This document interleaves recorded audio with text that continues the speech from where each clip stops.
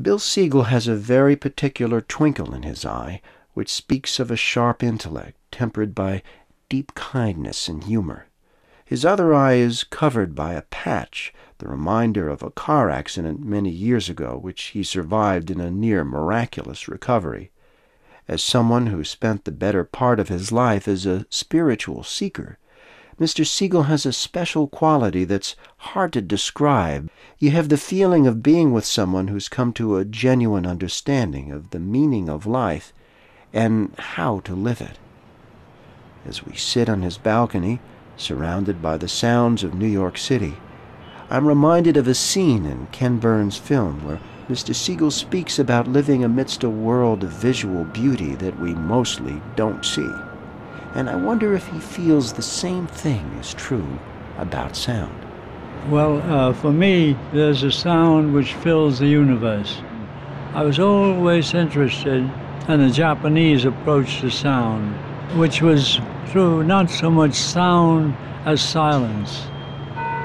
You know, there's a tradition in Japan in the no play when there's a moment of great silence.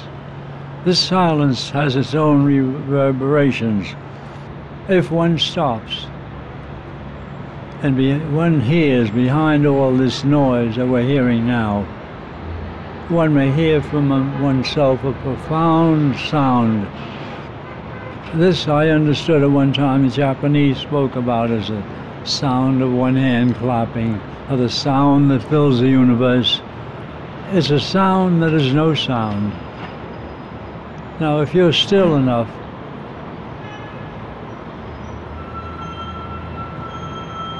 if one is still enough, one can hear the stillness as a material thing, and it's a wonderful, refreshing sound which carries its own special energy with it. This vibration, if one is still, now, you, me, if we're still and stop, behind the noise there is a sound, a note, an energy which could harmonize our entire being. This is a pity of the destiny of human beings that we haven't been brought up sufficiently to appreciate this, to know about it, to learn how to listen in such a way that one receives this transforming element. And then we go inside his apartment, where it's more possible to have a moment of relative silence. And Mr. Segal says that to be open to this universal sound, one needs to know oneself better. And for that to happen, it's not necessary to go to a monastery. One could, for example, make a ritual out of an everyday act, even having a cup of coffee. A ritual for me would mean to be aware of what one is doing at the moment, would transform an ordinary activity into something extraordinary. Let's say I hold a cup of coffee in my hand and I sip the coffee, but most of the time I'm not aware of the texture, the warmth, the cold.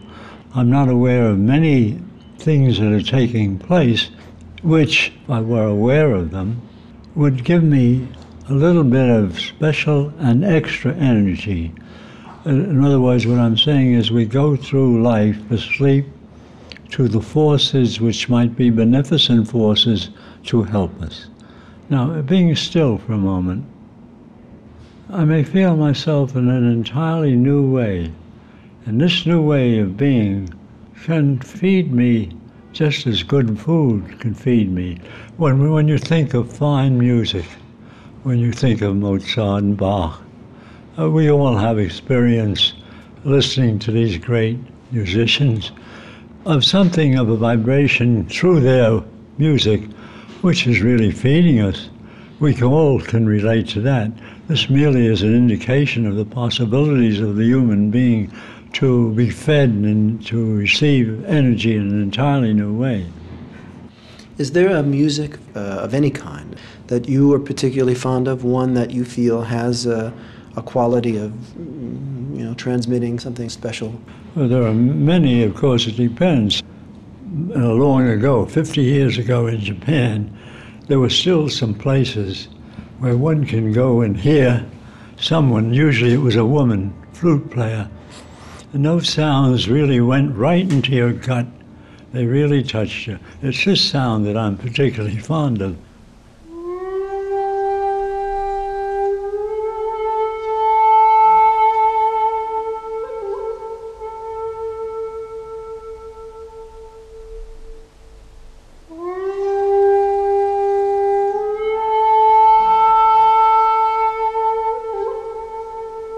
One must remember to make this pause in the middle of the mechanical processes which rule our lives. I remember now, someone told me to stop. Well, in that moment of stop, there is a possibility to hear what I've never heard before, to hear in such a way I've never heard, and to be in a different way than my usual mechanical, headlong rush into life. But try to remember that something can help you, and to find that something is perhaps a search for a lifetime, but something can help you even now.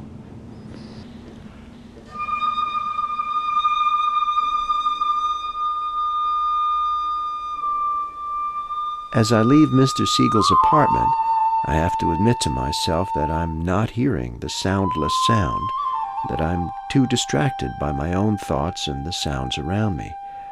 But it occurs to me that even though at this moment I don't completely understand his words, the important thing may be to just remember them.